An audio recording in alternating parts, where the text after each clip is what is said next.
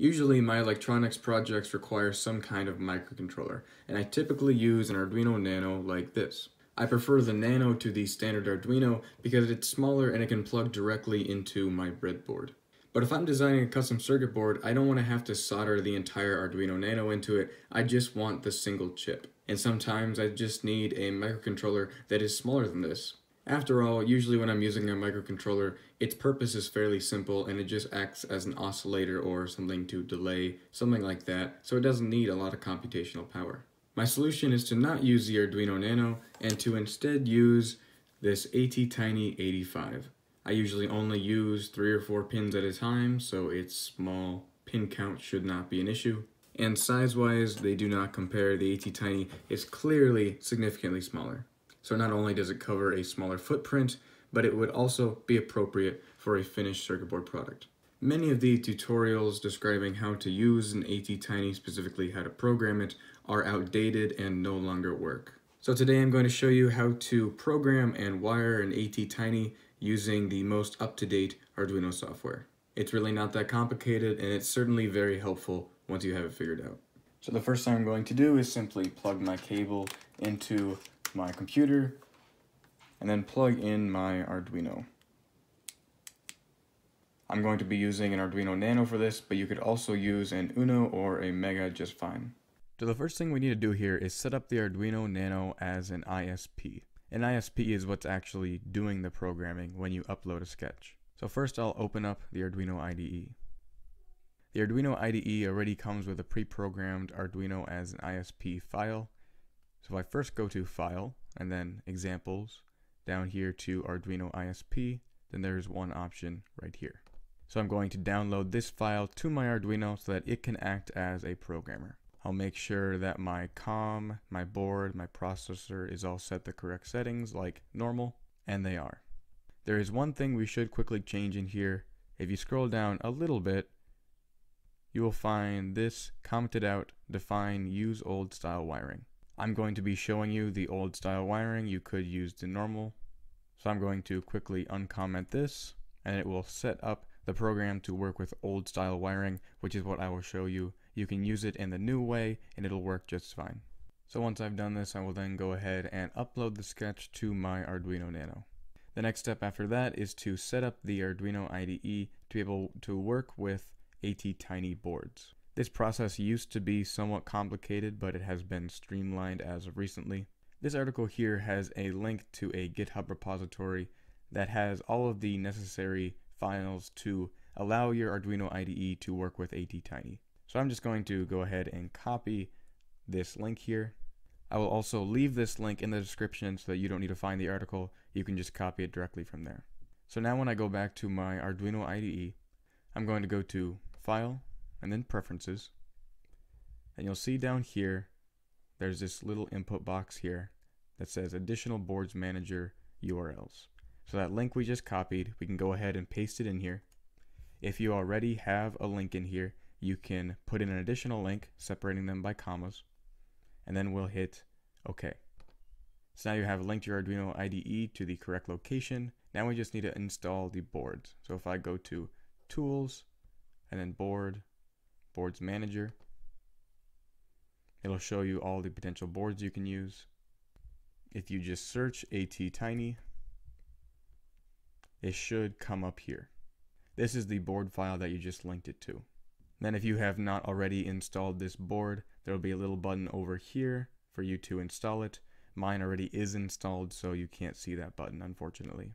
But all you have to do is click install, and it will put everything in the file just as it needs to be.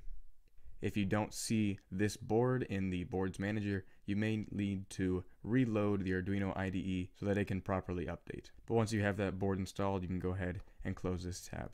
Now that you have the board installed, you should be able to select it. So if I go to Tools and then Board, down at the bottom here, you should see an option for the ATtiny 25, 45, 85, or the ATtiny 24, 44, and 84.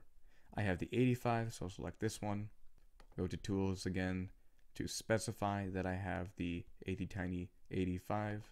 The standard ATtiny 85 oscillator is 1 megahertz. If you add an external one or you have a different variation of the ATtiny, you will need to select a different oscillator speed.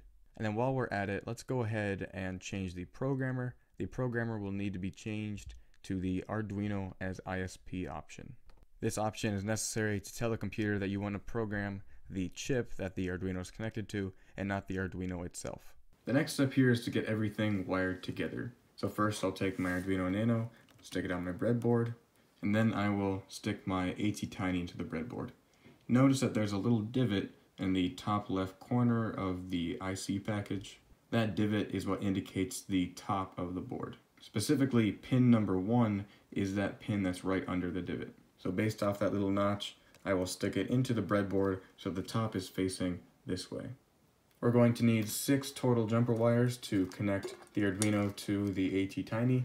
Like I said earlier, I'm going to be showing you the old wiring method. That's where you connect these external pins directly to the ATtiny. Notice that the Arduino Nano has 6 pinholes on the end here. These pins are the equivalent to the ones that I'll be using on the outside here. So you can also use these 6 pins here and it would work just fine. So right now I'll put an image of the wiring connections on the screen right now. Feel free to pause on that to hook everything up. So first I'll wire my 5 volts to the VCC of the chip. Then I'll wire my ground to ground. Next I'll do pin 1 of the ATtiny to pin 10 of the Nano.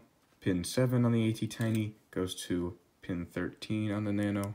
6 then goes to 12, and 5 goes to 11. So your wiring should look similar to this.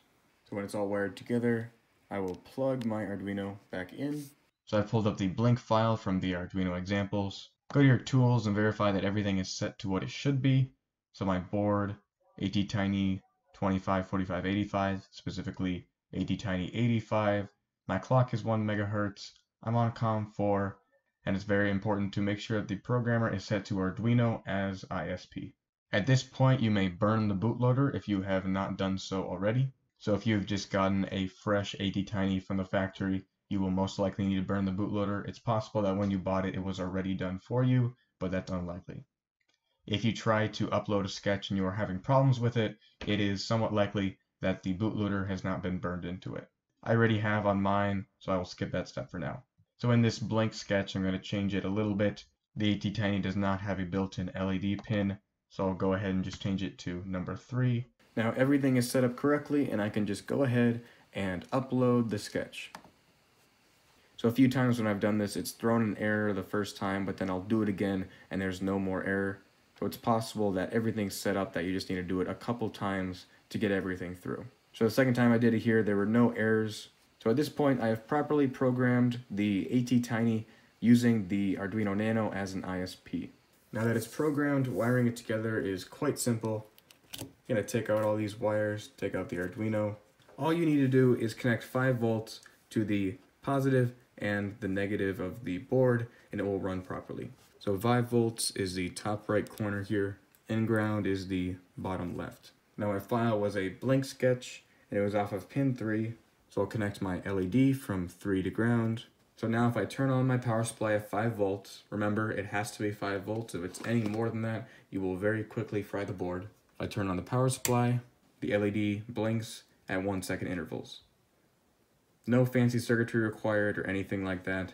It would be a good idea to put a capacitor in parallel with the power supply to decouple it from the power supply in order to remove voltage spikes, but that's also not always necessary.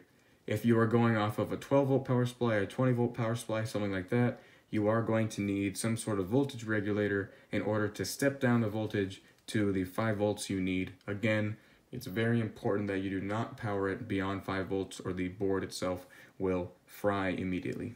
You can also add an external oscillator if you need to, but it doesn't need it. 1 megahertz is certainly enough for almost every application. So that's all there is to it.